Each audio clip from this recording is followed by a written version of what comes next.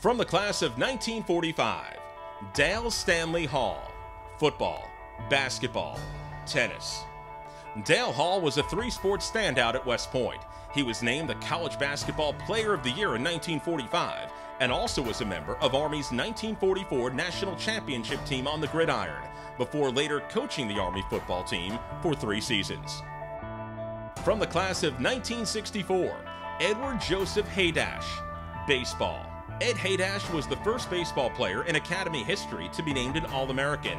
He hit .393 in 1963, ranking among the national leaders, and was named a third-team All-America selection by the American Baseball Coaches Association.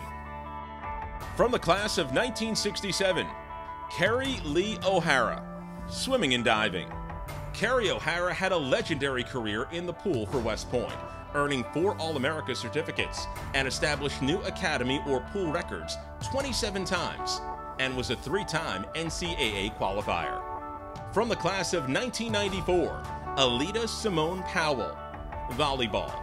Alida Powell led Army to consecutive Patriot League volleyball titles in 1991 and 1992, and graduated as the program's leader in digs, assists, and service aces, while establishing the single-season record for assists and the single-game record for aces.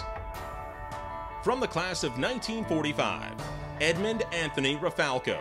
Football, basketball, baseball. Ed Rafalco was a 3-sport standout during his time as a cadet and was a member of Army's 1944 National Championship football team. After graduation, Rafalco went on to a distinguished military career in the United States Air Force and retired with the rank of Major General. Madeline Jones Salvani. Administrator. Maddie Salvani was Army's first ever female sports information director and served the department for more than 50 years. She played a key role in the integration of women into West Point and earned the College Sports Information Directors of America Lifetime Achievement Award. From the class of 1984, George John Slabowski. Lacrosse. George Slabowski is one of only 3 lacrosse goalies in NCAA history to be named a 4-time All-American.